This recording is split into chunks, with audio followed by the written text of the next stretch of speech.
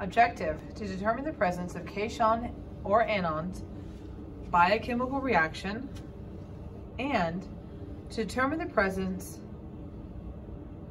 of some cations and anions by an unknown salt. Background: solutions such as milk, coffee, tea, and orange juice contain an assortment of ions. In chemical reactions, these ions give a distinctive flame test, undergo color changes, or form a gas or insoluble solid.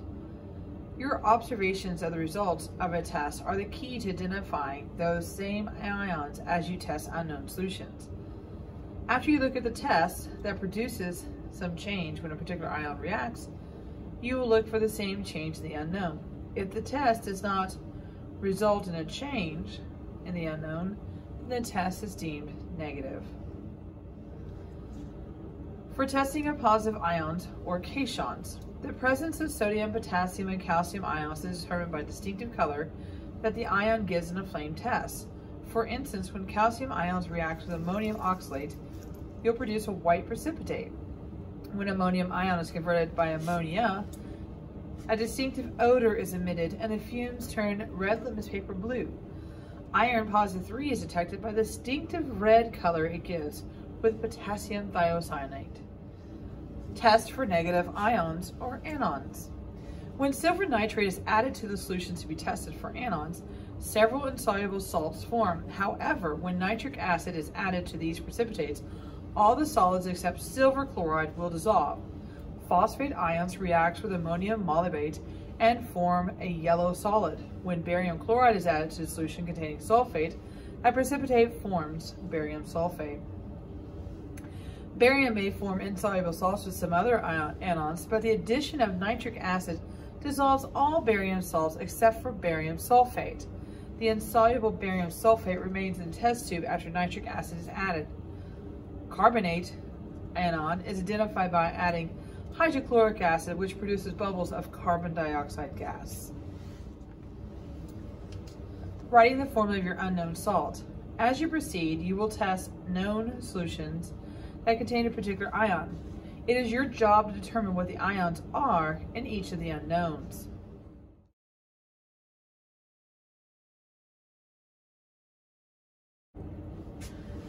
Testing consumer products for some cations and anions. Consumer products contain many of the same ions that you will test for in the experiment. Once you've gone through the procedures and identified positive test results for cations and anions, and you've written out your formulas, then you'll be able to get to do this as well. You're going to be applying the procedures you use on this lab onto testing consumer products. Safety. I cannot reiterate enough that you are starting to work with some stronger chemicals.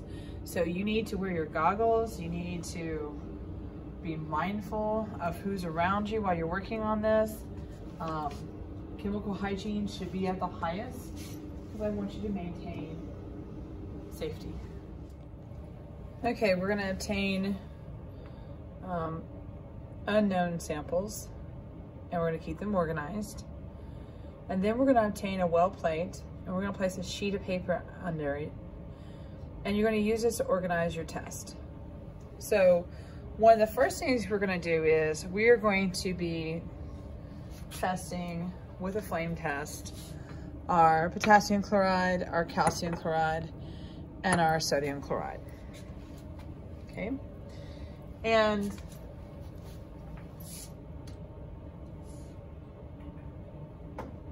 you will be working with strong acids again.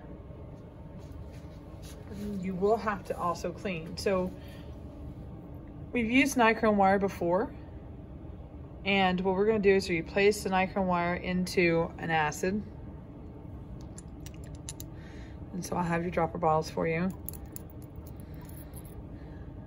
Yeah, it's going to be hydrochloric acid. You're going to clean those. And then you're going to light up your Bunsen burner and you're going to burn off the hydrochloric acid. Then, since you've already put your solutions into your well plates, so here I have potassium chloride, then I'm going to take my clean nichrome wire, and I'm gonna dip it into here and I'm gonna burn it. And I'm looking for a color change. And I'm gonna record that color change. And I know you've done this before, but just go ahead and refresh your mind on it. And then when you need to go to the next one, again, you grab your acid and you're gonna clean your nichrome wire. Don't leave it in here.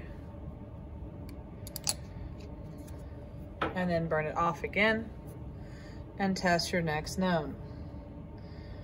If I have time, I'll put some popsicle sticks available and I'll make those solutions of the sodium chloride, calcium chloride, and potassium chloride. And I'll have those popsicle sticks soaking overnight for you. Otherwise, you're gonna use a nichrome wire. Once you've tested your 3 knowns and record their flame tests, then you will test your unknown samples by repeating steps 3 or 4, depending on if you have nichrome wire or popsicle stick.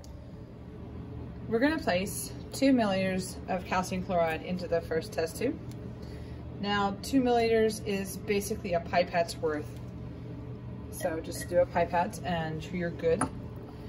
And I went ahead and I placed substance A in the second one, substance B in the third, and C in the fourth. So I have calcium chloride, and then substance A, B, and C. Okay.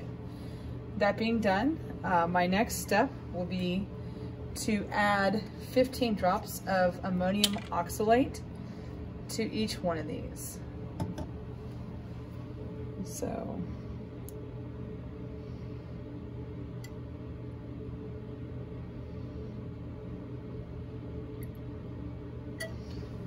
all right. So we see some white precipitate forming. Okay. We're looking for a white cloudy precipitate. Now, you have to have a little patience on this because if the solution remains clear after about a minute, then you're going to place it into a warm water bath for 5 minutes. And you're going to look for precipitate again. We are looking for this cloudiness that we see with the calcium. Okay. Testing for ammonium ion. I've placed 2 milliliters of the ammonium chloride in the first one, and then my substance A, B, and C. Now what we're going to do is we're going to add sodium hydroxide into the test tubes.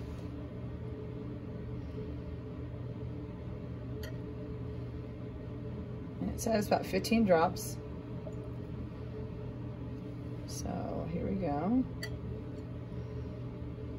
Okay, we've added that. And then it says to waft.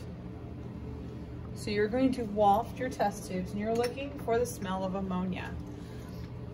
And if you think that you have that, then you're going to use a red litmus paper, and you can moisten the red litmus paper. And basically you're going to stick it into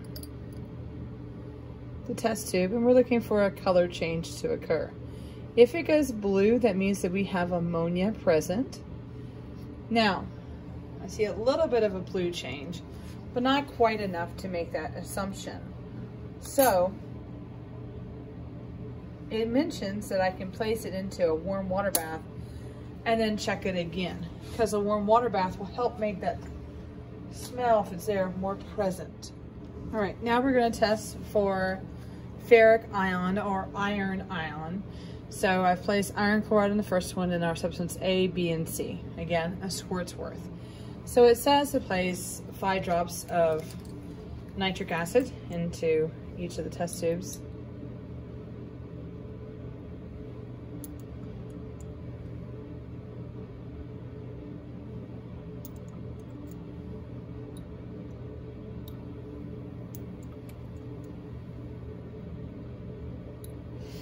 And once you have that, then we're going to place in some potassium thiocyanate. And I only need about 2 or 3 drops of this.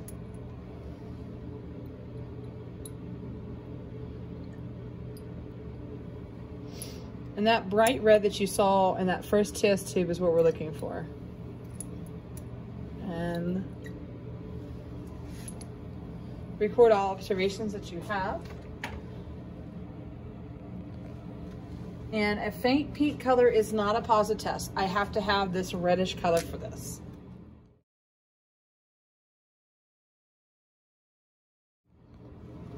Testing for chloride ions.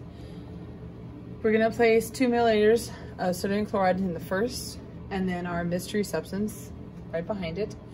And then we're gonna place 5 to 10 drops of silver nitrate into each one.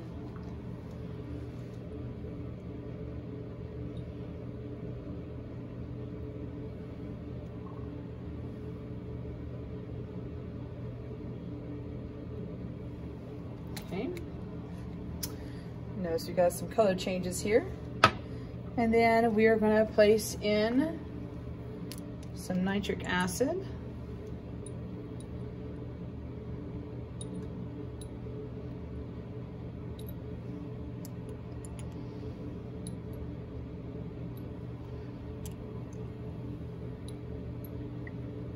And then we're going to have to stir it. And anything that remains, these chunks that remain after we stir it, that is silver chloride. And that tells us that we have a chloride in our solution. This time we'll be testing for sodium phosphate. And we have sodium phosphate in the first one and our 3 unknowns. And then we are going to use nitric acid again, or hydrochloric acid.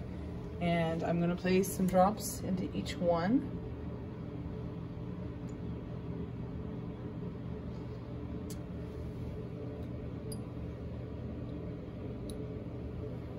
And then what we're going to have to do is we have to place this into a warm bath, no warmer than 60 degrees. And then once you have that done, you're going to add ammonium malobate to it. Now we placed our sodium carbonate into the first test tube along with our mysteries. And then we're going to add hydrochloric acid to each one of these, and we are looking for bubbles.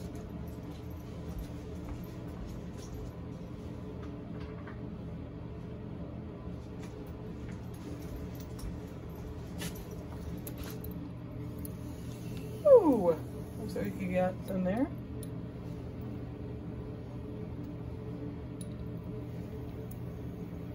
Got some there. And record your results.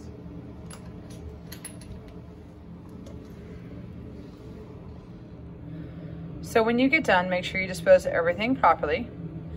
And then the final thing you have to do is you have to figure out what the chemical formula of each one of these substances are. Make sure that you use your evidence from your lab to justify what you believe. Great job, live long and prosper.